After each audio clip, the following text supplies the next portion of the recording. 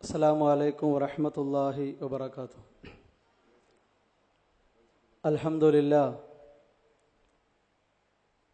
نحمده ونستعينه ونؤمن به ونتوكل عليه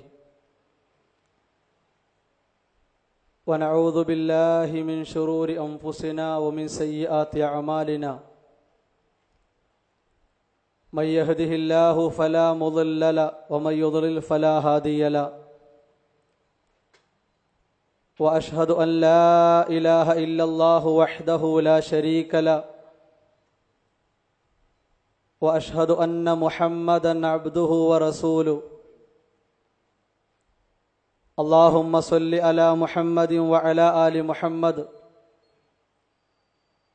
كما صليت على إبراهيم وعلى آل إبراهيم إنك حميد مجيد. اللهم بارك على محمد وعلى آل محمد كما باركت على إبراهيم وعلى آل إبراهيم إنك حميد مجيد. أما بعد فإن خير الحديث كتاب الله وخير الهدي هدي محمد صلى الله عليه وسلم وشر الأمور محدثاتها وكل محدثة بدعة وكل بدعة ضلالة وكل ضلالة في النار. أعوذ بالله من الشيطان الرجيم. بسم الله الرحمن الرحيم. يا أيها الذين آمنوا اتقوا الله حق تقاته ولا تموتن إلا وأنتم مسلمون. يا أيها الناس اتقوا ربكم الذي خلقكم من نفس واحدة وخلق منها زوجها وبث منهما رجالا كثيرا ونساء واتقوا الله الذي تساءلون به والأرحام إن الله كان عليكم رقيبا. يا أيها الذين آمنوا اتقوا الله وقولوا قولا سديدا يصلح لكم أعمالكم ويغفر لكم ذنوبكم ومن يطع الله ورسوله فقد فاز فوزا عظيما. بسم الله الرحمن الرحيم. إن الذين فرقوا دينهم وكانوا شيعا لست منهم في شيء إنما أمرهم إلى الله ثم ينبئهم بما كانوا يفعلون. സ്നേഹമുള്ള വിശ്വാസികളെ, സഹോദരങ്ങളെ, സുഹൃത്തുക്കളെ, അല്ലാഹുവിൻ്റെ നിയമങ്ങളും നിർദ്ദേശങ്ങളും വിധിവിലക്കുകളും ജീവിതത്തിൻ്റെ എല്ലാ മേഖലകളിലും കഴിവിൻ്റെ പരമാവധി സൂക്ഷ്മത പുലർത്തി ജീവിതം ക്രമീകരിക്കണം, ചിട്ടപ്പെടുത്തണമെന്ന് ഉണർത്തുകയാണ്, ഉപദേശിക്കുകയാണ്. അല്ലാഹുവിൻ്റെ അനുഗ്രഹത്താൽ, അല്ലാഹുവിൻ്റെ തീരുമാനത്താൽ ഈ പ്രദേശത്തുള്ള നല്ലവരായ ആളുകൾക്ക് അവൻ ഇഷ്ടപ്പെട്ടു നൽകിയ, തൃപ്തിപ്പെട്ടു നൽകിയ മതവുമായി ബന്ധപ്പെട്ട കാര്യങ്ങൾ ഏറ്റവും നല്ല രൂപത്തിൽ മനസ്സിലാക്കാനും അറിയാനുമുള്ള അവസരം വീണ്ടും ഈ പ്രദേശത്ത് സംഘടിപ്പിക്കാൻ ഇവിടെ ഒരുമിച്ച് കൂടിയിട്ടുള്ള നമുക്ക് സാധിച്ചു. അൽഹംദുലില്ലാ. ഇസ്ലാമിനെ സംബന്ധിച്ചിടത്തോളം ഒരു പ്രത്യേക സന്ദർഭത്തിലോ സമയത്തിലോ മാത്രമല്ല അടിസ്ഥാനപരമായി പഠിപ്പിക്കേണ്ട വിഷയങ്ങൾ അതിൻ്റെ പ്രമാണങ്ങളിൽ നിന്ന് സമൂഹത്തിന് പഠിപ്പിച്ചു കൊടുക്കുക എന്നത് ഒരു സമയം, ഒരു കാലം മാത്രം പരിഗണിക്കാതെ എക്കാലത്തും എല്ലാവർക്കും മുമ്പിലും തുറന്ന് പഠിപ്പിച്ചു കൊടുക്കുക, വിശദീകരിച്ചു കൊടുക്കുക എന്നതാണ് അല്ലാഹു സുബ്ഹാനഹു വ തആല നമുക്ക് നൽകിയിട്ടുള്ള മതത്തിന്റെ പ്രത്യേകത. ആ മതത്തിൽ സത്യസന്ധമായ കാര്യങ്ങൾ മാത്രമാണ് അല്ലാഹു പഠിപ്പിച്ചിട്ടുള്ളത്. കളവോ ചതിയോ വഞ്ചനയോ ഇസ്ലാമിക വിഷയങ്ങളിൽ ഉൾക്കൊള്ളുന്നില്ല, കൂടിച്ചേർന്നിട്ടില്ല എന്നർത്ഥം. കഴിഞ്ഞ നമ്മുടെ പരിപാടിയിലും അഹ്ലുസുന്നത്തി വൽ ജമാഅ എന്ന വിഷയത്തോടുകൂടി തന്നെയാണ് ഈ നാട്ടിലുള്ളവർക്ക് വേണ്ടി നാം ഒരുമിച്ച് കൂടിയത്. ഈ സന്ദർഭത്തിലും അതേ വിഷയത്തിൽ നിന്നുകൊണ്ട് തന്നെയാണ് ചില കാര്യങ്ങൾ ഈ നാട്ടിലുള്ളവരെ, ഇവിടെ ഒരുമിച്ച് കൂടിയിട്ടുള്ളവരെ ബോധ്യപ്പെടുത്താനും അവർക്ക് മുമ്പിൽ വിശദീകരിക്കാനുമുള്ളത്. നമ്മെ സംബന്ധിച്ചിടത്തോളം ദുന്യാവിൽ മാത്രം ഒതുങ്ങിക്കൂടുക എന്ന അജണ്ടയോ ലക്ഷ്യമോ അല്ല അല്ലാഹു നമ്മെ ഏൽപ്പിച്ചിട്ടുള്ളത്. അല്ലാഹു സുബ്ഹാനഹു വ തആല അവന്റെ അടിമകളെ നാളെ ഒരുമിച്ച് കൂട്ടപ്പെടുന്ന പരലോക നാളിൽ സൗഭാഗ്യവാന്മാരെയും ദൗർഭാഗ്യവാന്മാരെയും വേർതിരിക്കുന്ന രംഗം പരിശുദ്ധ ഖുർആൻ വിശദീകരിക്കുന്നുണ്ട്. അല്ലാഹു ഇഷ്ടപ്പെട്ട സൗഭാഗ്യവാന്മാർക്ക് അല്ലാഹു നൽകുന്ന പ്രത്യേകത യൗമ തബിയല്ലു വുജൂഹുൻ, അവരുടെ മുഖങ്ങൾ പ്രകാശിക്കുന്നതായിരിക്കും. അതുപോലെ തന്നെ ദൗർഭാഗ്യവാന്മാർ വതസുവദ്ദു വുജൂഹുൻ, മുഖം കറുത്തവരായിരിക്കും എന്ന് പരിശുദ്ധ ഖുർആൻ പഠിപ്പിക്കുന്നു. മുഖം വെളുത്തവരെയും മുഖം കറുത്തവരെയും വേർതിരിക്കുമ്പോൾ ആ വിഭാഗത്തിന് ഇസ്ലാം നൽകിയിട്ടുള്ള നാമം എന്താണ്? മഹാനായ ഇബ്നു അബ്ബാസ് റളിയല്ലാഹു അൻഹു വിശദീകരിക്കുന്നു, മുഖം വെളുത്തവരെന്ന് പറഞ്ഞാൽ അഹ്ലുസുന്ന വൽ ജമാഅ, സുന്നത്തിന്റെ ആളുകളാണ്. അല്ലാഹുവിനെയും നബി സല്ലല്ലാഹു അലൈഹി വസല്ലമയെയും അനുസരിക്കേണ്ട രീതിയിൽ അവർ നൽകിയിട്ടുള്ള കൽപ്പനകളെ മുറുകെ പിടിക്കേണ്ട രീതിയിൽ ജീവിതവുമായി ബന്ധപ്പെടുത്തിയിട്ടുള്ള ആളുകളാണ്.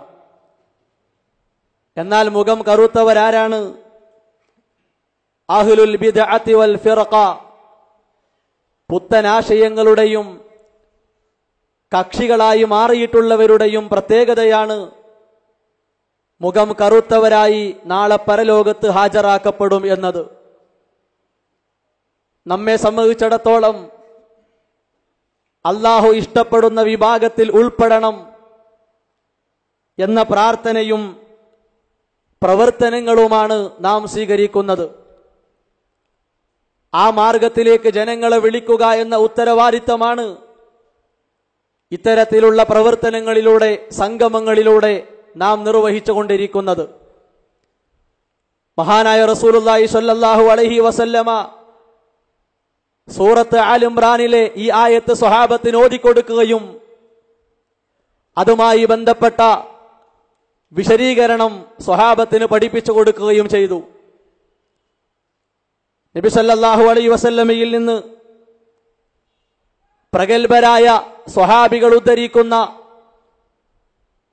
ഹദീസുകളിൽ ഏറ്റവും മഹത്തരമായിട്ടുള്ള വചനം, ജൂത ക്രൈസ്തവന്മാർ 71 72 വിഭാഗമായി സമൂഹത്തിൽ പിളരുകയും മാറുകയും ചെയ്തു. എന്റെ ഉമ്മത്ത് 73 വിഭാഗമായി മാറും. അതിൽ 72 നരകത്തിലാണ്, ഒരു വിഭാഗം സ്വർഗത്തിലേക്കുള്ളതാണ്. മഹാനായ ഇബ്നു മാജാ റഹിമഹുല്ലാ, ഇമാം തിർമിദി റഹിമഹുല്ലാ, ഇമാം ഹാക്കിം റഹിമഹുല്ലാ, ഇമാം അബൂ ദാവൂദ് റഹിമഹുല്ലാ തുടങ്ങിയിട്ടുള്ള ഹദീസിന്റെ പണ്ഡിതന്മാർ റസൂലുള്ളാഹി സ്വല്ലല്ലാഹു അലൈഹി വസല്ലമയുടെ 3ഓളം സ്വഹാബത്തിൽ നിന്ന് ഉദ്ധരിച്ച ഹദീസാണ്. സമൂഹത്തിലുണ്ടാകുന്ന കക്ഷികളുമായി ബന്ധപ്പെട്ടു വന്ന ഹദീസ്. ആകാംക്ഷയോടെ സ്വഹാബത്ത് ചോദിക്കുകയാണ്, ആരാണ് അല്ലാഹുവിന്റെ റസൂലെ സ്വർഗത്തിലേക്ക് പോകുന്നവർ? നബി സല്ലല്ലാഹു അലൈഹി വസല്ലമ ഒരൊറ്റ വാചകത്തിൽ അതിന് മറുപടി കൊടുത്തു, അൽ ജമാഅ, അതൊരു സംഘമാണ്, ഒരു സംഘം ആളുകളാണ് സ്വർഗത്തിലേക്ക് പോകുന്നവർ. വഫീ റിവായത്തിൻ, മറ്റൊരു റിപ്പോർട്ടിലുണ്ട്, മാ അന അലൈഹി വാ സ്വഹാബി, ഞാനും എന്റെ സ്വഹാബത്തും നിലകൊണ്ട മാർഗത്തിലൂടെ ജീവിക്കുന്നവരാരാണോ അവരാണ് അല്ലാഹു സ്വർഗത്തിലേക്ക് പറഞ്ഞു വിടുക, അവരാണ് അല്ലാഹു ഇഷ്ടപ്പെടുന്ന വിഭാഗം. ആയത്തിന്റെയും ഹദീസിന്റെയും അടിസ്ഥാനത്തിൽ മാലോകർക്ക് മുമ്പിൽ സമകാല വ്യത്യാസമില്ലാതെ നമുക്ക് പറയാൻ പറ്റുന്ന വിഷയമാണ്, എന്നെന്നും വിജയിക്കുന്ന ഒരേ ഒരു വിഭാഗം അഹ്ലുസുന്ന വൽ ജമാഅത്താണ്. സുന്നത്തിന് വേണ്ടി ഒരുമിക്കുന്നവർ, ഇസ്ലാമിക പ്രമാണങ്ങൾക്ക് വേണ്ടി ഒരുമിക്കുന്നവർ, ഇസ്ലാമിന്റെ ആശയാദർശങ്ങൾ യാതൊരു കളങ്കവുമില്ലാതെ, കൃത്രിമത്വമില്ലാതെ, ഒന്നും കൂട്ടിച്ചേർക്കാതെ സമൂഹത്തിന് പഠിപ്പിച്ചു കൊടുക്കാൻ രംഗത്ത് വരുന്നവർ ആരാണോ, സന്നദ്ധരാകുന്നവരാരാണോ, അവർക്ക് ഇസ്ലാം നൽകിയിട്ടുള്ള പേരാണ് അഹ്ലുസുന്നത്ത് വൽ ജമാഅ എന്നുള്ളത്. ഒരുപാട് കേട്ട് പരിചയമുള്ളതാണ്. ഞാൻ ഓതി വെച്ച ആയത്ത് മനപ്പാടമുള്ളതാണ്. ഞാൻ പറഞ്ഞു വെച്ച ആയത്ത് ഹദീസ് മനപ്പാടമുള്ളവരാണ്. നമുക്കെല്ലാവർക്കും പരിചയമുള്ളതാണ്. എവിടെയാണ് പ്രശ്നം? ഈ ആയത്തിനെയും ഈ ഹദീസിനെയും പ്രയോഗവൽക്കരിക്കുന്നിടത്താണ് മുസ്ലിം സമൂഹത്തിന് ഏറ്റവും വലിയ അപകടം സംഭവിച്ചിട്ടുള്ളത്. എല്ലാവർക്കുമല്ല, ഒരു ചെറിയ സംഘം ഈ വിഷയത്തിന്റെ ഗൗരവം മനസ്സിലാക്കി എല്ലാ കാലഘട്ടത്തിലും ഉണ്ടായിരുന്ന പോലെ ഈ കാലഘട്ടത്തിലും നിലകൊള്ളുന്നു എന്നതാണ് വാസ്തവം. മഹാനായ നബി സല്ലല്ലാഹു അലൈഹി വസല്ലമ അവസാന സന്ദർഭങ്ങളിൽ സ്വഹാബത്തിന് കൊടുത്ത വിലപ്പെട്ട ഉപദേശങ്ങളുണ്ട്. നബി സല്ലല്ലാഹു അലൈഹി വസല്ലമയിൽ നിന്ന് വന്ന ഒരു ഉപദേശത്തെ പോലും ജീവിതത്തിൽ നിന്ന് അകറ്റിവെക്കാൻ ഒരു മുസ്ലിമിന് മനസ്സുണ്ടാവുകയില്ല. അവിടുന്ന് കിട്ടിയ മുഴുവൻ ഉപദേശങ്ങളെയും സ്വഹാബത്തിന് കൈമാറിയിട്ടുണ്ട്. ആ ഉപദേശങ്ങളെ ജീവിതവുമായി ബന്ധപ്പെടുത്തേണ്ടവരാണ് നമ്മൾ. സൂറത്ത് അൻആമിൽ 10ഓളം ഉപദേശങ്ങൾ മഹാനായ ഇബ്നു മസ്ഊദ് റളിയല്ലാഹു അൻഹു ആയത്തുകൾ ഓതി വിശദീകരിക്കുകയാണ്. അവസാനത്തെ ഉപദേശം നാം ചർച്ചയ്ക്ക് വെച്ച വിഷയത്തിന്റെ മർമ്മം പഠിപ്പിക്കുന്ന ഉപദേശമാണ്. റസൂലുള്ളാഹി സ്വല്ലല്ലാഹു അലൈഹി വസല്ലം പറഞ്ഞു, വഅന്ന ഹാദാ സിറാത്തി മുസ്തഖീമ ഫത്തബിഊഹു വലാ തത്തബിഉ സുബുല ഫതഫറഖ ബികും അൻ സബീലി ദാലികും വസ്വാകും ബിഹി ലഅല്ലകും തത്തഖൂൻ വഅന്ന ഹാദാ സിറാത്തി മുസ്തഖീമ.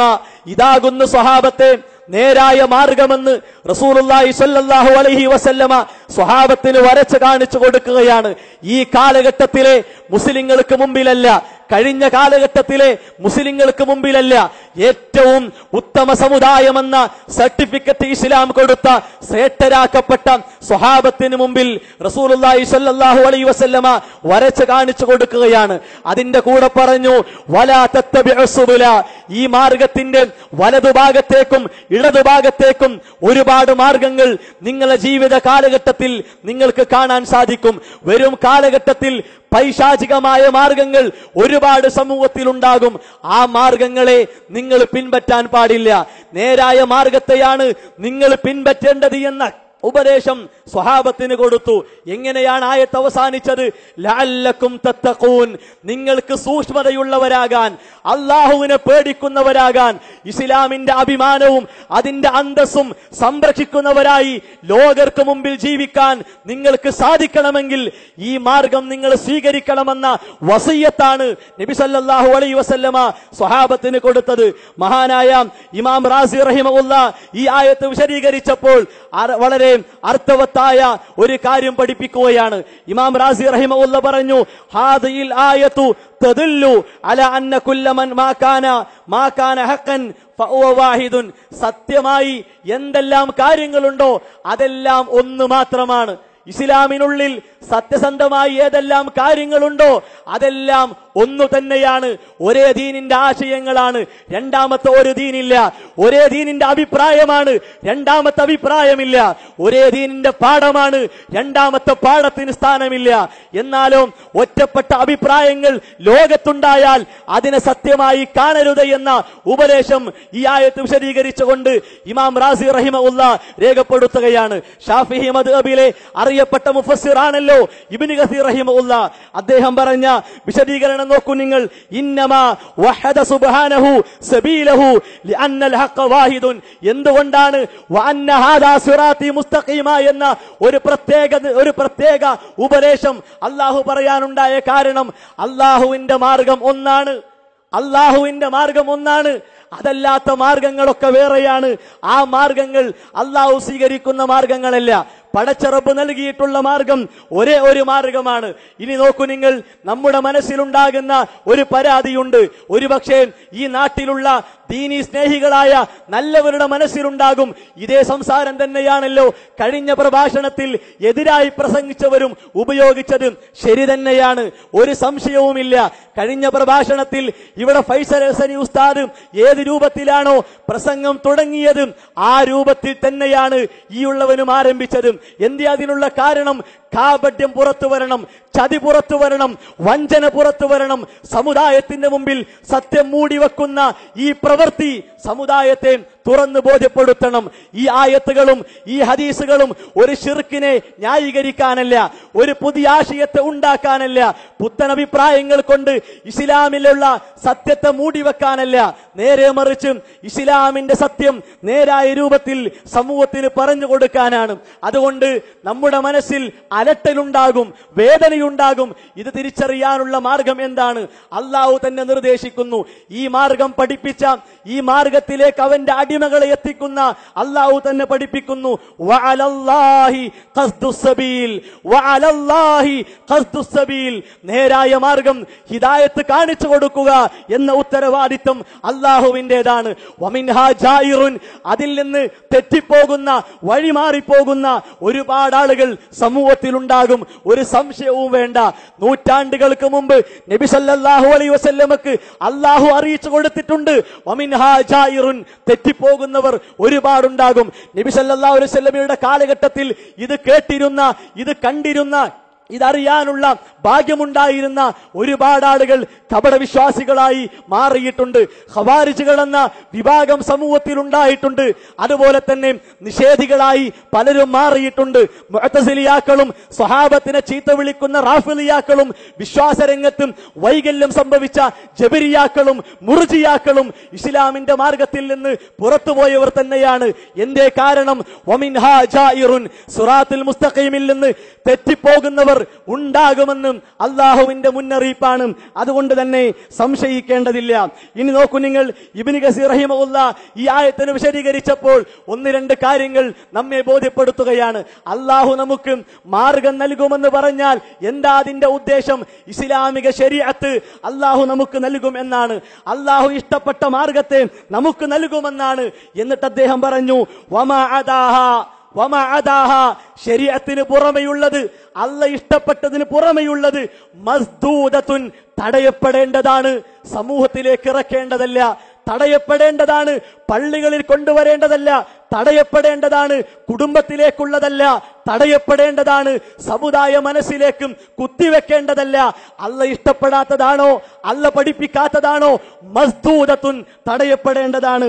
ഇനിയോ വല്ല അമാലു ഫീഹാ മർദൂദത്തുൻ, അതിന്റെ ഭാഗമായി ഉണ്ടാകുന്ന പ്രവർത്തനങ്ങൾ മർദൂദ, തള്ളപ്പെടേണ്ടതാണ്. ഈ ആയത്ത് വിശദീകരിച്ചുകൊണ്ട് ഇബ്നു കസീർ റഹിമഹുല്ലാ രേഖപ്പെടുത്തുകയാണ്. ഇനിയും ആശങ്ക മാറിയിട്ടില്ലേ? സൂറത്ത് അൻആമിൽ അല്ലാഹു പഠിപ്പിക്കുന്നു. ഞാൻ ആമുഖമായി ഓതിവച്ച ആയത്ത്, ആ ആയത്ത് വ്യക്തമാണ്. ഇന്നല്ലദീന ഫറഖൂ ദീനഹും വകാനൂ ശിയഅൻ ലസ്ത മിൻഹും ഫീ ഷൈഇൻ. ആരെങ്കിലും അല്ലാഹു ഇഷ്ടപ്പെട്ടു നൽകിയ ഏറ്റവും വലിയ അനുഗ്രഹമായ ഈ മതത്തിൽ വല്ല വിഭജനവും ഉണ്ടാക്കി, അതുപോലെ തന്നെ വിഭാഗീയത ഉണ്ടാക്കി, പ്രശ്നമുണ്ടാക്കി ആരെങ്കിലും മാറിപ്പോയാൽ ലസ്ത മിൻഹും ഫീ ഷൈഇൻ, അവരുടെ കാര്യത്തിൽ ഒന്നും പേടിക്കണ്ട, ഒന്നും പേടിക്കണ്ട. കാരണം അവരെ കുറിച്ച് അല്ലാഹുവിനറിയാം. നമ്മൾ മനസ്സിൽ ബേജാറാവണ്ട. പേടി വേണ്ട ആവശ്യമില്ല. കാര്യങ്ങൾ തുറന്ന് പഠിപ്പിച്ചു കൊടുക്കുക എന്ന ഉത്തരവാദിത്തമാണ് അള്ളാഹു നമ്മെ ഏൽപ്പിച്ചിട്ടുള്ളത്. ഒരുപാട് പ്രശ്നങ്ങൾ, അതുപോലെ തന്നെ ഭിന്നാഭിപ്രായങ്ങൾ സമൂഹത്തിൽ ഉണ്ടാകും. അത് കാലങ്ങളായി തുടർന്നു പോരുന്നതാണ്. ഇവിടെ എന്താണ് വേണ്ടത്? നിഷ്പക്ഷമായി, ആത്മാർത്ഥമായി, തുറന്ന മനസ്സോടെ കാര്യങ്ങൾ ഉൾക്കൊള്ളാനുള്ള ഒരു പാകതയും പക്വതയുമാണ് നമ്മിൽ ഉണ്ടാകേണ്ടത്. മഹാനായ ഇബ്നു കസീർ റഹിമഹുല്ലാഹ് ഈ ആയത്തിനെ വിശദീകരിച്ചപ്പോൾ അറിയിച്ച ചില കാര്യങ്ങളുണ്ട്. ഈ ആയത്തിന്റെ പ്രത്യേകത എന്താണ്? വല്ലാഹിറു അന്നൽ ആയ ആമത്തുൻ. ഈ ആയത്തിന്റെ പ്രത്യേകത പൊതുവായി തന്നെയാണ്, ഒരു പ്രത്യേക വിഭാഗത്തിനല്ല, പൊതുവായി സമൂഹത്തിൽ ഉണ്ടാകുന്ന എല്ലാ പ്രശ്നങ്ങൾക്കുമുള്ള തെളിവാണ്. ഫീ കുല്ലി മൻ ഫാറഖ ദീനില്ലാ, ദീനല്ലാ, അല്ലാഹുവിന്റെ ദീനിനെ പിളർത്തിയവർക്കുള്ള മുന്നറിയിപ്പ് കൂടിയാണ്. വകാന മുഖാലിഫൻ ലഹു, അങ്ങനെ പിളർത്തിയവൻ അള്ളാന്റെ ദീനിന് എതിരായി ചെയ്തവനാണ്. ശരിയായ ദീനുണ്ടായിരിക്കെ ആ മാർഗം സ്വീകരിക്കാതെ ആര് പ്രവർത്തിച്ചാലും അത് മുഖാലിഫാണ്, എതിരാണ്. കാരണം അവസാന പ്രവാചകനിലൂടെ അല്ലാഹു സുബ്ഹാനഹു വ തആല ഒരേ ഒരു ശർഅ്, ഒരു നിയമം നമുക്ക് നൽകിയിട്ടുണ്ട്. ആ നിയമത്തിൽ ഒരാളും ഇഖ്തിലാഫ് കാണിക്കാൻ പാടില്ല, വിഭജനം കാണിക്കാൻ പാടില്ല. അതാണ് ഇസ്ലാമിന്റെ ഉപദേശം. പിന്നെയോ ഫഹാദാ ഹുവ സിറാത്തുൽ മുസ്തഖീം, നേരായ മാർഗത്തെക്കുറിച്ചാണ് ഈ അറിയിപ്പ്. വഹുവ മാ ജാഅത ബിഹി റുസുൽ, അത് പ്രവാചകന്മാർ കൊണ്ടുവന്നതാണ്. എന്താണ് അതിന്റെ പ്രത്യേകത? മിൻ ഇബാദത്തില്ലാഹി വഹ്ദഹു ലാ ശരീക ലഹു, അല്ലാഹനെ മാത്രം ആരാധിക്കുക, അവനിൽ പങ്കു ചേർക്കാതിരിക്കുക. അതോടൊപ്പം തന്നെ വത്തമസ്സുകി ബിശരീഅത്തി റസൂൽ അൽ മുതഅഖിർ, അവസാന പ്രവാചകൻ കൊണ്ടുവന്ന മതനിയമങ്ങൾ മുറുകെ പിടിക്കുക. വമാ ഖാലഫ ദാലിക, അതിന് വിരുദ്ധമായി ചെയ്താൽ ഫളലാലാത്തുൻ, അത് വഴികേടാണ്. വജഹാലാത്തുൻ, അജ്ഞതയാണ്. വആറാഉൻ, അഭിപ്രായങ്ങളാണ്. വഅഹ്വാഉൻ, ദേഹേച്ഛകളാണ്. എന്നിട്ട് പറഞ്ഞു അർറുസുലു ബുറാഉ മിൻഹാ, ഈ പറഞ്ഞ കാര്യങ്ങളിൽ നിന്നൊക്കെ പ്രവാചകന്മാർ ഒഴിവാണ്, അവർക്ക് ബന്ധമില്ല. സമൂഹത്തിലുണ്ടാകുന്ന വഴികേടുകൾ, അറിവില്ലായ്മകൾ, അഭിപ്രായങ്ങൾ, ഇതൊന്നും പ്രവാചകന്മാർ ഏറ്റെടുക്കുകയില്ല.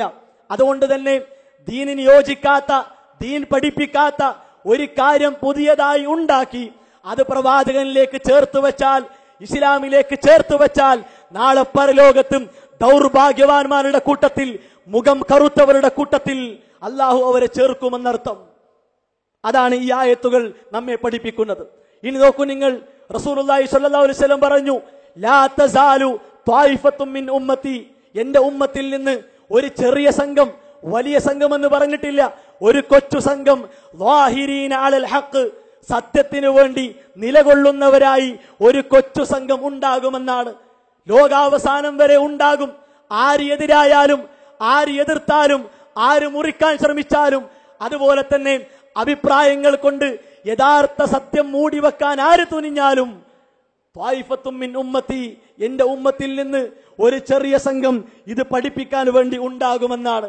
അവരെ കൈവടിയാനോ അതുപോലെ തന്നെ ചതിക്കാനോ വഞ്ചിക്കാനോ ഒരാൾക്കും തന്നെ സാധിക്കുകയില്ല. അള്ളാഹുവിന്റെ കൽപ്പന വരുന്നത് വരെ അവർ ജനങ്ങൾക്ക് മുമ്പിൽ ഉണ്ടാകും. ആ അറിയിപ്പാണ് നമ്മൾ സ്വീകരിക്കേണ്ടത്. ആ കൊച്ചു സംഘത്തിന്റെ ദൗത്യമാണ് നാം നിർവഹിച്ചു കൊണ്ടിരിക്കുന്നത്. ഇനി നോക്കൂ നിങ്ങൾ, നമുക്കുള്ള പ്രചോദനം എന്താണ്? സത്യം മുറുകെ പിടിച്ച് ആളുകൾക്ക് മുന്നിൽ വന്ന് അത് പറഞ്ഞു കൊടുക്കാൻ നമുക്കുള്ള പ്രചോദനം എന്താണ്? ഇന്നദ്ദീന ഇൻദല്ലാഹിൽ ഇസ്ലാം, അല്ലാഹുവിന്റെ അടുക്കൽ ഇസ്ലാമല്ലാത്ത ഒരു മതത്തെ അല്ലാഹു സ്വീകരിക്കുകയില്ല. ആ മതത്തെ മാത്രമാണ് അല്ലാഹു സ്വീകരിക്കുക. വമഖ്തലഫല്ലദീന ഊതുൽ കിതാബ ഇല്ലാ മിൻ ബഅദി മാ ജാഅഹുമുൽ ഇൽമ് ബഗയം ബൈനഹും, അഹ്ലു കിതാബിൽപ്പെട്ട ആളുകൾക്ക് അറിവ് കിട്ടിയതിന് ശേഷം അവർക്കിടയിലുണ്ടായ പ്രശ്നങ്ങൾ കാരണം അവർ വേറിട്ട് പോയി എന്നാണ്. അല്ലാഹ് ഇഷ്ടപ്പെട്ട മാർഗത്തിൽ നിന്ന് അവർ വേറിട്ട് പോയി എന്നാണ്.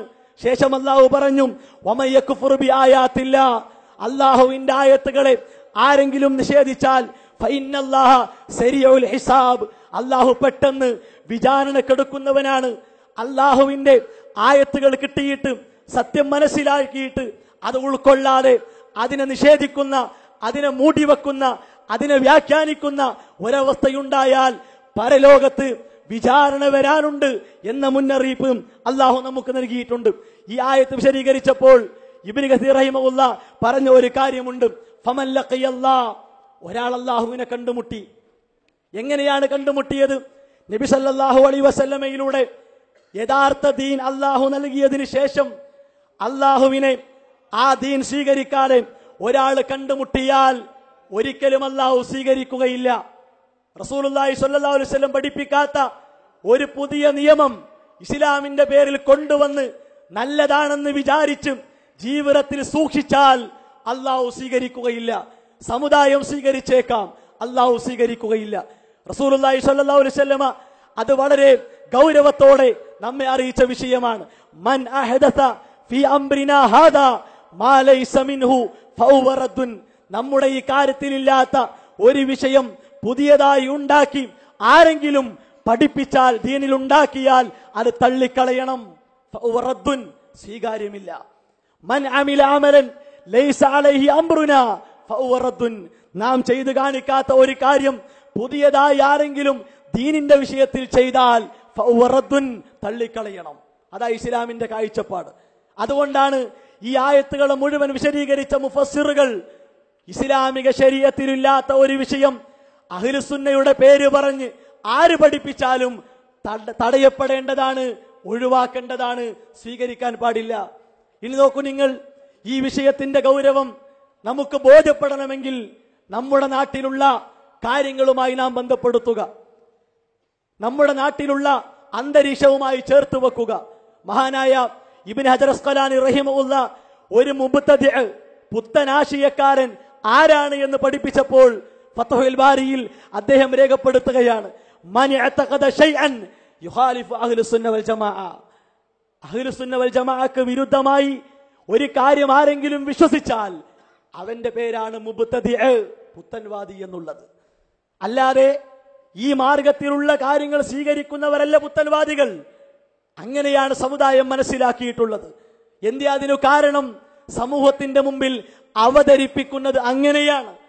ഒരുപാട് പുത്തനാശയങ്ങളും പുത്തൻ വിശ്വാസങ്ങളും പുത്തൻ പ്രവർത്തനങ്ങളും സമുദായത്തിലേക്ക് ഇറക്കുമതി ചെയ്യുന്നവർ ആരാണോ അവരിലൂടെ സമുദായം കേട്ട് പരിചയിച്ചത് സുന്നത്തുള്ളവർ ബിദ്അത്തിന്റെ ആളുകളാണ്, ബിദ്അത്തുള്ളവർ സുന്നത്തിന്റെ ആളുകളാണ്.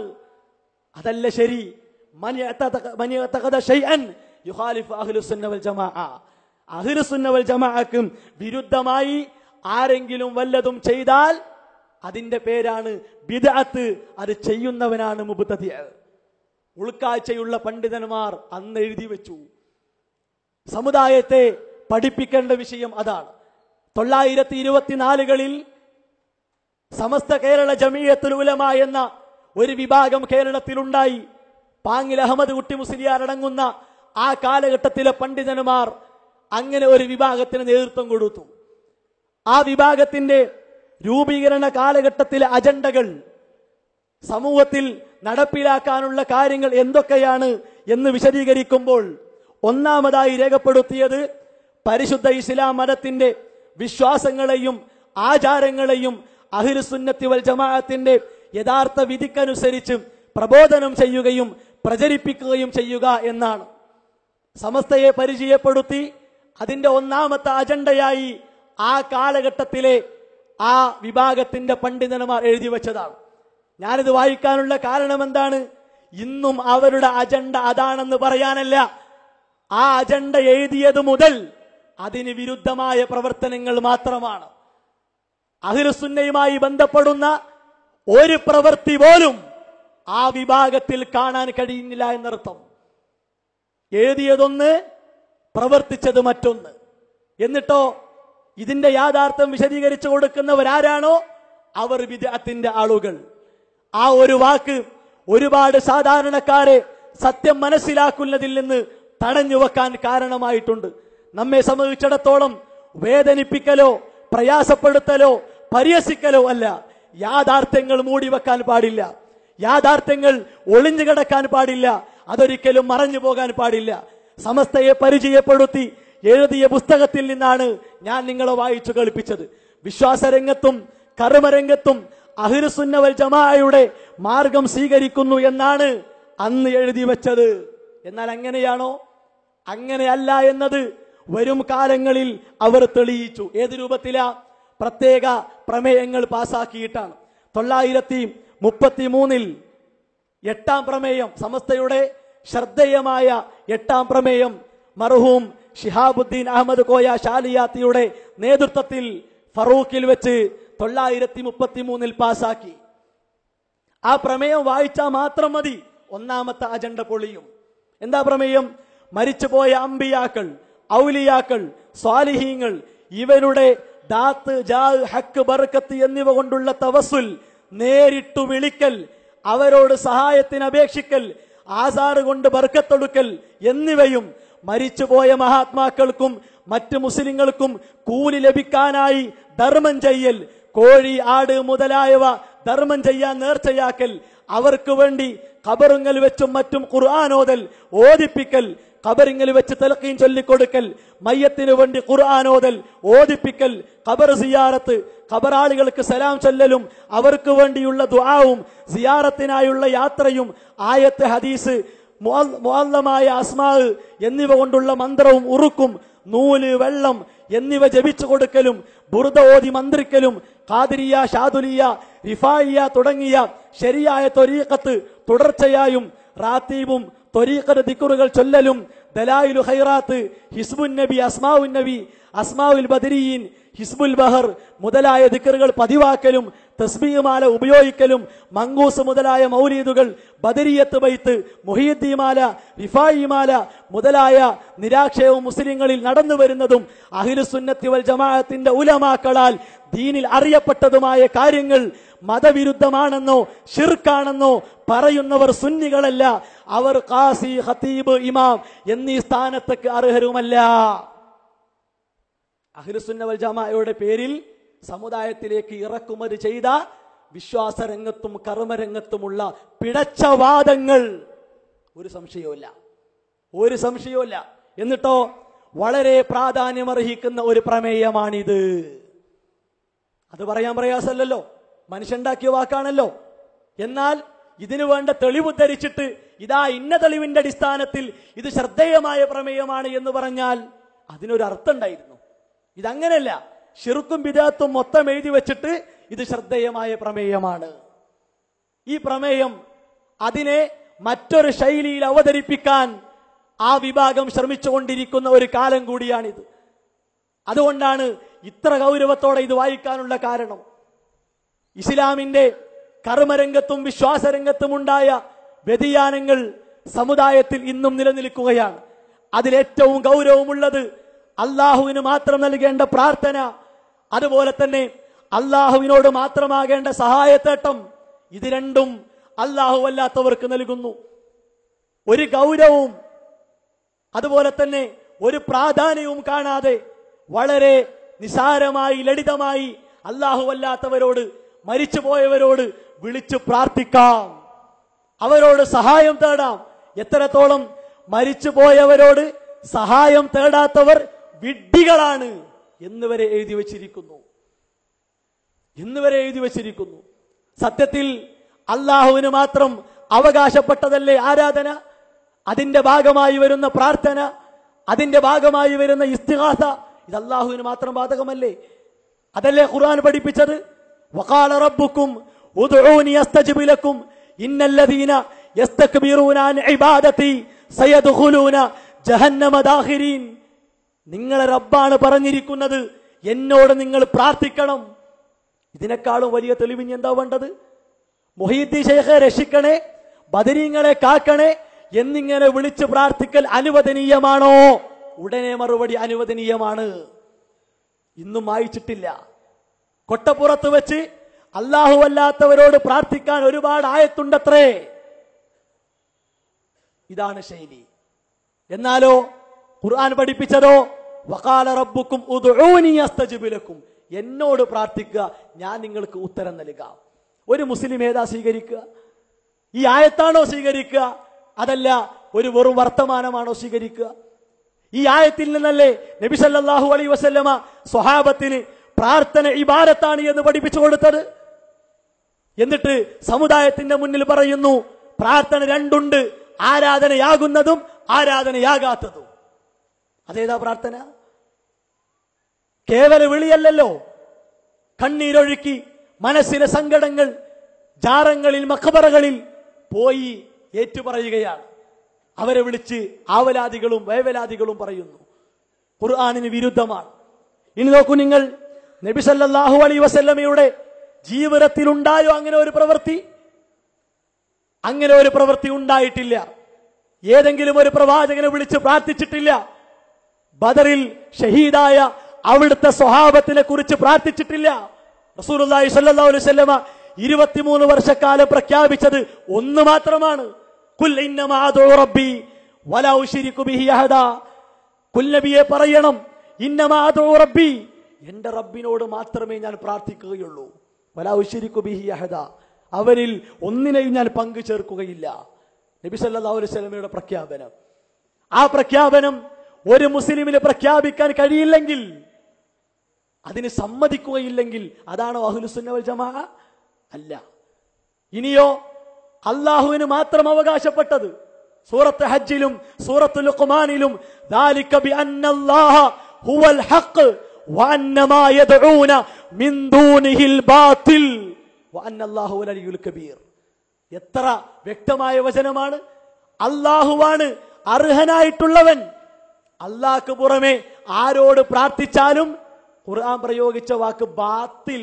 നമസ്കാരം ബാത്തിലായി എന്ന് പറഞ്ഞാൽ പോയിന്നാ. അല്ലാഹു അല്ലാത്തവരോട് വിളിച്ചു പ്രാർത്ഥിച്ചാൽ അത് പോയി, അതിന് ഫലല്ല, സ്വീകാര്യതല്ല, അത് ശിർക്ക്. ഇനിയോ അല്ലാഹുവിന്റെ അടിമകൾ ഇബാദുർ റഹ്മാൻ, എന്താ അവർക്കുള്ള ഗുണം? അവർ അല്ലാഹനെ മാത്രം ആരാധിക്കുന്നു എന്നാ പറഞ്ഞത്. ഖുർആൻ പഠിപ്പിച്ചു, വല്ലദീന ലാ യദ്ഊന മഅല്ലാഹി ഇലാഹൻ ആഖറ. അല്ലാഹുവിന്റെ കൂടെ വേറെ ആരാധന്മാരെ സ്വീകരിക്കൂല. അല്ലാഹുവിന്റെ കൂടെ വേറെ ഇലാഹിനോട് പ്രാർത്ഥിക്കൂല. പ്രാർത്ഥന അല്ലാഹുവിനോട് മാത്രം. അപ്പൊ പറയും, അത് ഇലാഹിനോടല്ലേ? ഇവിടെ ആരാ അങ്ങനെ ഇലാഹാക്കിയത്? അല്ലേ, ഇവിടെ ആരാ അങ്ങനെ ഇലാഹാക്കിയത്? ഇലാഹാക്കണ്ടല്ലോ. ഇലാഹാക്കാരെ തന്നെ ചെയ്തുകൊണ്ടിരിക്കുന്ന പ്രവർത്തനങ്ങൾ ശിർക്ക് ചെയ്തവരുമായി സാമ്യതയുള്ളതാണ്. ഇവിടെ വിഷയാവതരണത്തിൽ ഫൈസൽ ഹസനി പറഞ്ഞിരുന്നു, മക്കയിലുണ്ടായിരുന്ന മുശ്രിക്കീങ്ങളുമായി 10 സാമ്യതകൾ വഹാബികൾക്കുണ്ടത്രേ. അതിൽ 5 എണ്ണം പറഞ്ഞപ്പോ തന്നെ മൂപ്പർക്ക് തോന്നി പറയണ്ട, അല്ലെ? ആ 5 എണ്ണം പറഞ്ഞ തന്നെ ആകെ ഇടങ്ങേറായിട്ടാണ് പറഞ്ഞത്. അതിലൊന്ന് എന്താണ്? എത്ര തെളിവ് കൊടുത്താലും പിന്നെയും തെളിവ് ചോദിക്കുന്നു. അതാണത്രേ നമ്മളും അവരും തമ്മിലുള്ള ഒരു സാമ്യത, അല്ലെ? തെളിവ് ചോദിക്കല്ലേ, വേറൊന്നുമല്ലല്ലോ, അല്ലെ? അടുത്ത തെളിവ് തരും, തെളിവ് ചോദിക്കുകയാണല്ലോ. എന്നാലോ നിങ്ങളും അവരും തമ്മിലുള്ള സാമ്യത അതങ്ങനൊന്നുമല്ല. അവർ പറഞ്ഞു, ഹൗലായി ശുഫാഉനാ ഇൻദല്ലാഹ്, അല്ലാഹുവിന്റെ അടുക്കൽ ഞങ്ങൾക്കുള്ള ശുപാർശകരാണ്. ഈ മഹാന്മാർ അല്ലാഹുവിന്റെ അടുക്കൽ ശുപാർശകരാണ്. സാമ്യത 1, അല്ലെ? യതഖറബൂന ഇലല്ലാഹി സുൽഫ, ഞങ്ങളെ അല്ലാഹുവിലേക്ക് അടുപ്പിക്കാനാണ്. ഔലിയാക്കളെ ജാറത്തിൽ പോകുന്നത് അടുപ്പം കിട്ടാനാണ്. പിന്നെയോ ഞങ്ങൾ സ്വയം കഴിവൊന്നും കൊടുക്കുന്നില്ല, അല്ല കൊടുത്തു ഔലിയാക്കൾക്ക്, അത് ഞങ്ങൾ ചോദിക്കുന്നു. ഇതന്നെയല്ലേ അവരും പറഞ്ഞത്? ഈ 3 സാമ്യതയെക്കാളും ഇനി വലിയ സാമ്യത വേറെന്തള്ളത്? അതല്ല ഇതിന് പറയുന്ന ദുർന്യായങ്ങൾ. ആ ദുർന്യായങ്ങൾ പറഞ്ഞ് ശിർക്ക് സമൂഹത്തെ പഠിപ്പിക്കുന്നു. അതുകൊണ്ടാണ് ആ ഒരു അറിവ് അല്ലാഹുവിനുള്ളത് കൊണ്ടാണ് വമൻ യദ്ഉ മഅല്ലാഹി ഇലാഹൻ ആഖറ ലാ ബുർഹാന ലഹു. ആയത്തിന്റെ ഗൗരവം ആലോചിച്ച് നോക്കാം നിങ്ങൾ. വമൻ യദ്ഉ മഅല്ലാഹ്, അല്ലാഹുവിന്റെ കൂടെ ആരോടെങ്കിലും പ്രാർത്ഥിച്ചാൽ ലാ ബുർഹാന ലഹു ബിഹി, അതിന് തെളിവില്ല, യാതൊരു തെളിവുമില്ല. അതുകൊണ്ടാണ് പല കാര്യങ്ങളും പിന്നെ ഇല്ലതും ഇല്ലാത്തതും ഇനി ഉള്ള കാര്യങ്ങളെ തന്നെ ദുർവ്യാഖ്യാനിച്ചൊക്കെ ഇവിടെ പറയേണ്ടി വന്നത്. ഒരു വിഷയം ഞാൻ സൂചിപ്പിക്കാം. ആ സംസാരത്തിൽ അല്ലാഹുവിന്റെ വലിയകൾ സഹായിക്കുമെന്നതിന് ഓതിയ ആയത്തേതാ?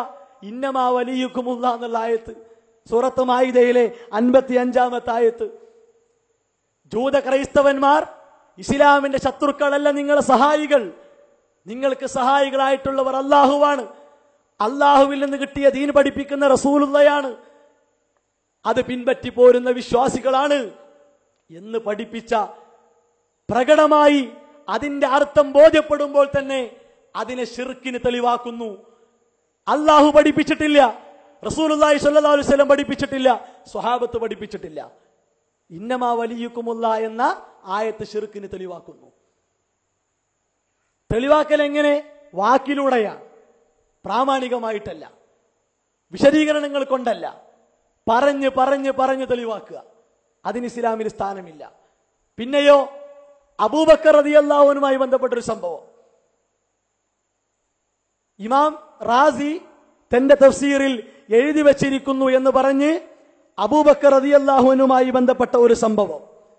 അദ്ദേഹം വഫാത്തായപ്പോൾ അദ്ദേഹത്തിന്റെ ഖബറടക്കലുമായി ബന്ധപ്പെട്ട് റസൂലുള്ളാഹി സ്വല്ലല്ലാഹു അലൈഹി വസല്ലമയുടെ ഖബറിങ്കൽ വന്ന് അനുവാദം ചോദിച്ചുവത്രേ.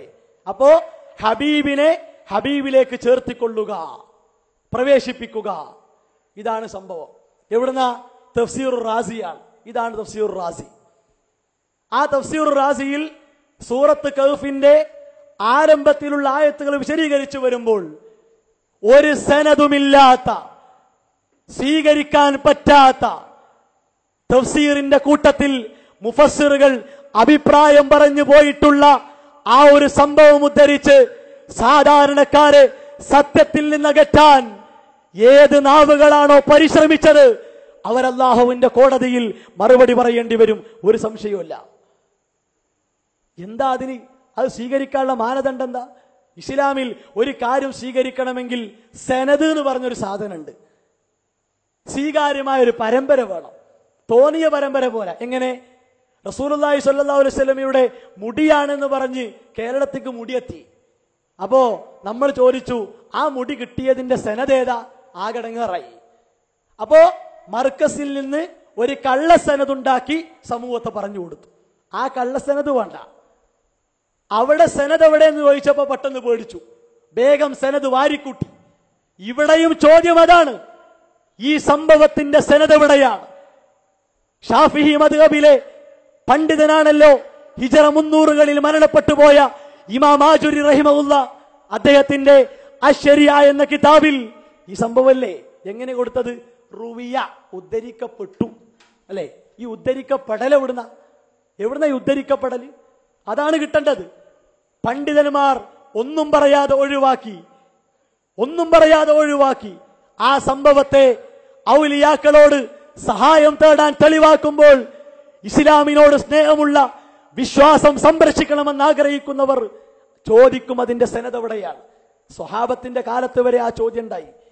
മഹാനായ ഇബ്നു സീരീൻ റഹിമഹുല്ല അദ്ദേഹം പറയുന്നു, സ്വഹാബത്തിന്റെ കാലഘട്ടത്തിൽ ലം യകൂനു യസ്അലൂന അനിൽ ഇസ്നാദ്, അവർ സനദുകളെ കുറിച്ച് ചോദിച്ചിരുന്നില്ല.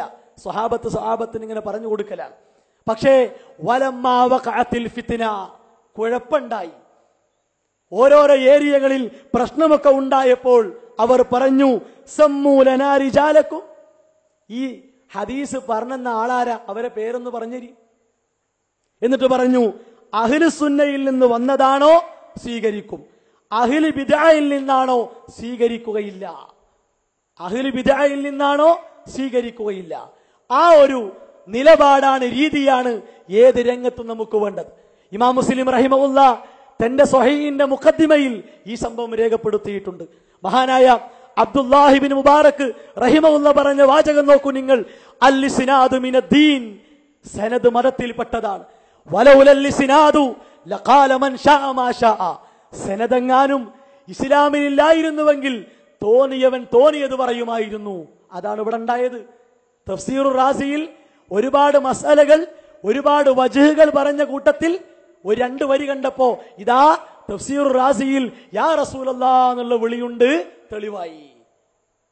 എന്താ ഇതിന്റെ മാനദണ്ഡം? അതില്ല.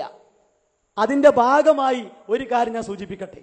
ഈ തഫ്സീറുർ റാസിയാണല്ലോ ഇവിടെ തെളിവാക്കിയത്. ആ വരി വായിച്ചതിന്റെ 5 പേജുകൾ കഴിഞ്ഞാൽ ഇമാം റാസി റഹിമഹുല്ല പറഞ്ഞ ഒരു വാചകമുണ്ട്. ആ വാചകം സ്വീകരിക്കാൻ ഈ മാർഗത്തിലൂടെ പോകുന്നവർക്ക് സാധിക്കുമോ? സമൂഹത്തിന് പറഞ്ഞു കൊടുക്കാൻ കഴിയുമോ എന്നാണ് ചോദിക്കാനുള്ളത്. എന്താണ് വാചകം? ഇവിടെ പ്രസംഗിച്ചപ്പോ തഖ്ലീദ് പറഞ്ഞു, അല്ലെ? ഏതെങ്കിലും ഒരു 4 മദ്ഹബിനെ അനുകരിക്കണം. അവനാണ് മുസ്ലിം, അവനാണ് ഇസ്ലാം. അത് പ്രമേയമായി പാസാക്കിയിട്ടുണ്ട്. ഒരു കാലഘട്ടത്തിൽ പ്രമേയമായി പാസാക്കിയതുമാണ് തഖ്ലീദ് വേണം, ഓനെ ഇസ്ലാമിന്റെ ആളെന്ന് പറയാൻ പറ്റുള്ളൂ. എന്നാൽ ഇമാം റാസി റഹിമഹുല്ല ഫമൻ അദ്ലമു മിമ്മൻ ഇഫ്തറ അലല്ലാഹി കദിബ എന്ന സൂറത്ത് കഹ്ഫിലെ ആയത്തോടിയിട്ട് പറയുന്നു, യഅനി അർത്ഥമാക്കുന്നത് അന്നൽ ഹുക്മ ബിസുബൂതി ശൈഇ മഅദിമി ദലീൽ അലൈഹി, തെളിവില്ലാതെ ഒരു കാര്യം ഇസ്ലാമിൽ സ്ഥിരപ്പെട്ടു എന്ന് ആരെങ്കിലും പറഞ്ഞാൽ ളുൽമുൻ, അത് അക്രമമാണ്, വഫ്തിറാഉൻ, കെട്ടിച്ചമച്ചതാണ്, വകദബുൻ, അത് കളവാണ് എന്ന് ഇമാം റാസി റഹിമഹുല്ല. എന്നിട്ട് പറഞ്ഞു വഹാദാ, ഈ പറഞ്ഞ കാര്യം മിൻ അഅ്ളമി ദലായിൽ, തെളിവുകളിൽ ഏറ്റവും പ്രധാനപ്പെട്ടതാണ്, അലാ ഫസാദിൽ ഖൗലി ബിത്തഖ്ലീദ്. തഖ്ലീദ് എന്ന വാക്ക് ഫസാദാണ്, അത് ഒഴിവാക്കേണ്ടതാണ്. തഖ്ലീദ് എന്ന വാക്ക് കേടാണ്. അതിനുള്ള ഏറ്റവും പ്രധാനപ്പെട്ട തെളിവാണ് ഈ ആയത്ത്. പറയാൻ പറ്റുമോ? ഇമാം റാസി റഹിമഹുല്ല തഖ്ലീദ് വേണ്ട എന്ന് പറഞ്ഞു, അതുകൊണ്ട് തഖ്ലീദ് ഒഴിവാക്കാം. ഇതൊരു അർത്ഥമുള്ള വർത്താനാണ്, മറ്റേതോ സനദില്ലാത്ത വിഷയമാണ്. അതുകൊണ്ട് ആ സനദില്ലാത്ത കാര്യം പറഞ്ഞ് സാധാരണക്കാരെ പ്രയാസപ്പെടുത്തുന്ന ഒരവസ്ഥ ഒരിക്കലും തന്നെ ഉണ്ടാവാൻ പാടില്ല, നിലനിൽക്കാൻ പാടില്ല. പിന്നെയോ വിശ്വാസരംഗത്ത് വന്ന ആരാധനാരംഗത്ത് പ്രശ്നമുണ്ടായ പോലെ തന്നെ പ്രാർത്ഥനയും ഇസ്തിഗാസയും ഒക്കെ അല്ലാഹു അല്ലാത്തവർക്ക് നൽകാമെന്ന് ഈ സമൂഹത്തെ പഠിപ്പിച്ച പോലെ തന്നെ അല്ലാഹുവിന്റെ നാമഗുണ വിശേഷണങ്ങൾ, വലില്ലാഹിൽ അസ്മാഉൽ ഹുസ്ന, ഏറ്റവും ഉത്കൃഷ്ടമായ നാമങ്ങൾ അല്ലാഹുവിനുണ്ട്. ആ നാമങ്ങളെ, ആ സിഫാത്തുകളെ ഇവിടെ പരിഹസിച്ചു, നിഷേധിക്കുന്ന രൂപത്തിൽ സംസാരിച്ചു. ബഹുമാനായ ഫദ്ൽ ഹഖൂമരി ഇന്നലെ അതുമായി ബന്ധപ്പെട്ട കാര്യങ്ങൾ പറഞ്ഞു. എന്നാലും ആ വിഷയത്തിലെ പ്രധാനപ്പെട്ട 2 വാചകം ഈ സന്ദർഭത്തിൽ ഞാൻ സൂചിപ്പിക്കുകയാണ്. ഒന്നാമതായി ഇമാം ആജുരി റഹിമഹുല്ല, അദ്ദേഹം അശ്ശരിഅ എന്ന കിതാബിൽ അല്ലാഹുവിന്റെ നുസൂലുമായി, ഇറക്കവുമായി ബന്ധപ്പെട്ട ഹദീസുകൾ വിശദീകരിക്കുന്നു. അതാണ് ഇവിടെ കുറച്ച് അധികമായിട്ട് പറഞ്ഞത്. മക്കയിലുണ്ടായിരുന്ന മുശ്രിക്കീങ്ങൾക്ക് വഹാബികളുമായി ബന്ധമുണ്ട് എന്ന് പറയാൻ വഹാബികൾ അല്ലാഹുവിന് സ്ഥലകാലങ്ങൾ നിശ്ചയിക്കുന്നു. എന്താ കാരണം? അല്ലാഹ് ഇറങ്ങി വരുന്നു. അതേപോലെ തന്നെ ആര്? മുശ്രിക്കീങ്ങളും. എന്നാ എന്താ അഹ്ലുസുന്നയുടെ നിലപാട്? പരിഹസിക്കലാണോ? നിഷേധിക്കലാണോ? കളിയാക്കലാണോ? ഉൾക്കൊള്ളാതിരിക്കലാണോ? അല്ല, ഹദീസിലൂടെ വന്ന കാര്യങ്ങളെ സ്വീകരിക്കലാണ്. ഇമാം ആജുരി എന്ന് പറഞ്ഞാൽ ഷാഫിഈ മദ്ഹബിലെ പണ്ഡിതനാണ്. അദ്ദേഹം പറഞ്ഞ വാക്ക് നോക്കൂ നിങ്ങൾ. വഅമ്മ അഹ്ലുൽ ഹഖ് ഫയഖൂലൂൻ, സത്യത്തിന്റെ ആളുകൾ പറയുന്നു, അൽ ഈമാനു ബിഹി വാജിബുൻ ബിലാ കൈഫ്, അല്ലാഹ് ഇറങ്ങുന്നു പറഞ്ഞാൽ അതിൽ വിശ്വസിക്കണം, എങ്ങനെയെന്ന് ചോദിക്കാൻ പാടില്ല. ലിഅന്നൽ അഖ്ബാറ ഖദ് സഹഹത് അൻ റസൂലില്ലാഹി സ്വല്ലല്ലാഹു അലൈഹി വസല്ലം, നബി സല്ലല്ലാഹു അലൈഹി വസല്ലമയിൽ നിന്ന് ഹദീസുകൾ സ്വഹീഹായി വന്നിരിക്കുന്നു. ഇല സമാഇ ദുനിയാ കുല്ല ലൈല, എല്ലാ രാത്രിയിലും 1-ാം ആകാശത്തേക്ക് അല്ലാഹു ഇറങ്ങി വരും. സ്വഹീഹായ ഹദീസുകളാണ്. പക്ഷേ എങ്ങനെയെന്ന് ചോദിക്കാൻ പാടില്ല. എന്നിട്ട് പറഞ്ഞു വല്ലദീന നഖലു ഇലൈന ഹാദിഹിൽ അഖ്ബാർ ഹുമുല്ലദീന നഖലു ഇലൈന അൽ അഹ്കാമ മിനൽ ഹലാലി വൽ ഹറാം വഇൽമ സ്വലാത്തി വസ്സകാത്തി വസ്സിയാമി വൽ ഹജ്ജ് വൽ ജിഹാദ്. ഹലാലും ഹറാമും, നമസ്കാരവും നോമ്പും സക്കാത്തും ജിഹാദും ഒക്കെ ഏത് പണ്ഡിതന്മാരാണോ നമ്മളെ പഠിപ്പിച്ചത്, അതേ പണ്ഡിതന്മാരിലൂടെ തന്നെയാണ് ഈ ഹദീസ് നമുക്ക് ലഭിച്ചത്. അതുകൊണ്ട് പണ്ഡിതന്മാർ ഫകമാ ഖബിലൽ ഉലമാഉ മിൻഹും ദാലിക കദാലിക ഖബിലു മിൻഹും ഹാദിഹി സുനൻ, ആ കാര്യങ്ങളെ ഏത് രൂപത്തിലാണോ പണ്ഡിതന്മാർ സ്വീകരിച്ചത്, അതുപോലെ തന്നെ ഈ കാര്യങ്ങളെയും സ്വീകരിക്കണം. വഖാലു, എന്നിട്ട് അവർ പറഞ്ഞു, മർറദ്ദഹ, ആരെങ്കിലും അതിനെ തള്ളിക്കളഞ്ഞാൽ ഫഹുവ ളാലുൻ ഖബീസുൻ, അവൻ പിഴച്ചവനും വൃത്തികെട്ടവനുമാണ്. പിന്നെയോ അവരെ കരുതിയിരിക്കണം, അവരെ പേടിക്കണം, സമുദായത്തിന് അവരെ കുറിച്ചുള്ള താക്കീത് കൊടുക്കണം എന്നാര്? ഹിജറ 360കളിൽ ഷാഫിഈ മദ്ഹബിലെ ഇമാം ആജുരി റഹിമഹുല്ല അശ്ശരിഅ എന്ന കിതാബിൽ. ഇനിയോ ഇമാം ഷാഫിഈ റഹിമഹുല്ല പറഞ്ഞതോ, അല്ലാഹു സുബ്ഹാനഹു വ തആല നബി സല്ലല്ലാഹു അലൈഹി വസല്ലമയിലൂടെ നിർബന്ധമാക്കിയ കാര്യങ്ങൾ മുഴുവൻ നമ്മൾ ഇത്തിബാഅ് ചെയ്യണം. എങ്ങനെയെന്ന് ചോദിക്കാൻ പാടില്ല, എങ്ങനെ ചോദിക്കാൻ പാടില്ല, സ്വീകരിക്കണം. അതാണ് മാനദണ്ഡം. ആ ഒരു രീതിയാണ് അഹ്ലുസുന്നയുടെ രീതി. അല്ലാതെ അള്ളാഹുവിന് കൈ പരിഹസിക്കുക, അള്ളാഹുവിന്റെ മുഖം പരിഹസിക്കുക, അള്ളാഹുവിന്റെ ഇസ്തിവാ പരിഹസിക്കുക, അള്ളാഹുവിന്റെ ഇറക്കം പരിഹസിക്കുക പാടില്ല. അള്ളാഹ് പഠിപ്പിച്ച പോലെ സ്വീകരിക്കണം. ഖുർആന്റെ തെളിവാണ്, ഹദീസുകളുടെ വ്യക്തതയാണ്. ഇനിയോ ഇമാം ബുഖാരിയുടെ ഉസ്താദ് നുഐം അൽ ഖുസായി, ഹമ്മാദ് അൽ ഖുസായി റഹിമഹുല്ലാ, എന്താ അദ്ദേഹം പറഞ്ഞത്? മൻ ശബ്ബഹ അല്ലാഹ്, ഒരാള് അള്ളാഹുവിനെ സദൃശ്യപ്പെടുത്തി ബിഖൽഖിഹി കഫറ, തന്റെ സൃഷ്ടിയുമായി ബന്ധപ്പെടുത്തിയാൽ അതോടെ കാഫിറായി. അള്ളാന്റെ ഇറക്കം നമ്മളിറക്കം പോലെയാണ്, രാജാവ് ഇറങ്ങും പോലെയാണ്, അണികൾ ഇറങ്ങും പോലെയാണ് എന്നൊക്കെ തശ്ബീഹ് ചെയ്താൽ കാഫിറായി. പിന്നെയോ വമൻ ജഹദ മാ വസഫല്ലാഹു ബിഹി നഫ്സഹു ഫഖദ് കഫറ, അള്ളാഹു തന്റെ നഫ്സിന് വേണ്ടി പറഞ്ഞ വിശേഷണങ്ങളെ ഒരാൾ നിഷേധിച്ചാൽ അവൻ കാഫിറാവുകയാണ്. നേരെ മറിച്ച് എന്താണ് വേണ്ടത്? അള്ളാഹുവിന്റെ മഹത്വത്തിന് യോജിക്കുന്ന രൂപത്തിൽ ഹദീസുകളിൽ വന്ന കാര്യങ്ങളെ സ്വീകരിക്കണം. അള്ളാഹുവിന്റെ മഹത്വത്തിന് യോജിക്കുന്ന രൂപത്തിൽ അതിനെ നിർവഹിച്ചു